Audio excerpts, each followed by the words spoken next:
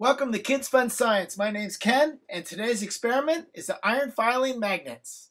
As always, adult supervision is required. What you need for this experiment is iron filings and a magnet. I buy a pre-assembled kit, which I put into the description where you can buy it. You're going to love this experiment. Iron filings that I use here are in a pre-assembled kit that have the iron filings enclosed in a plastic case. Iron is one of the three non-rare earth metals that are magnetic, known as the iron triad: iron, nickel, and cobalt.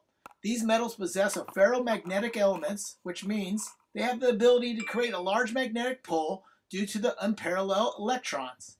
What it means to us, it's super cool to play with. Not only are they great for creating magnets, but they're also for being attracted to magnets. But what does it teach us?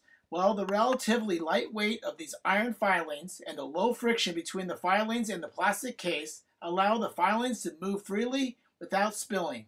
And what's that mean? Great news for mom. No mess. The ability to slide within this case makes it easy for the filings to move and align with the magnetic poles of the magnets, and they're exposed to the magnetic force.